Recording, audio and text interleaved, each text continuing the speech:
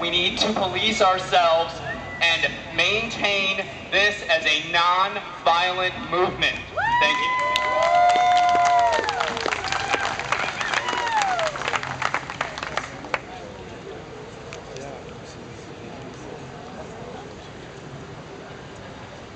Good evening. I just want to announce that I am facilitating an exploratory group meeting regarding the creation of a wellness committee. My name is Jimmy. Please hunt me up if you are interested, if you're a wellness professional, if you're a yoga instructor, if you're a massage therapist, anything like that. We are about wellness.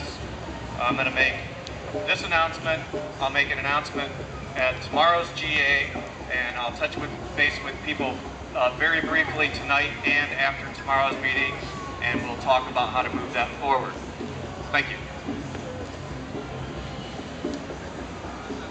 All right, we met with the Parks and Recreation people today, and the only thing they asked, well, actually, first of all, they talked about the toilet over there, and it is not fixable in the foreseeable future because they might have to go like all the way into the cement to get it all fixed.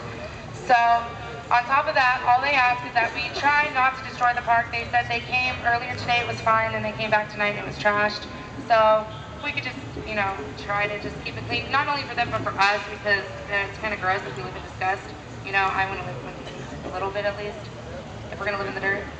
And so, anyway, so just try to keep things clean. They don't want to have to reseed everything once, you know, if we leave here. So that's what I have to say.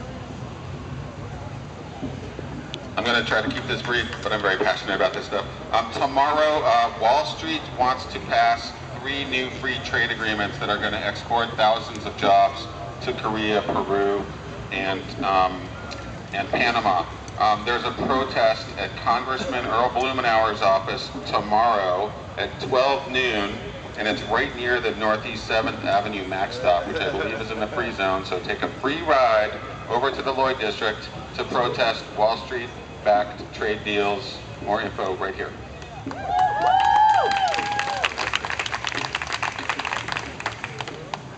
Hi.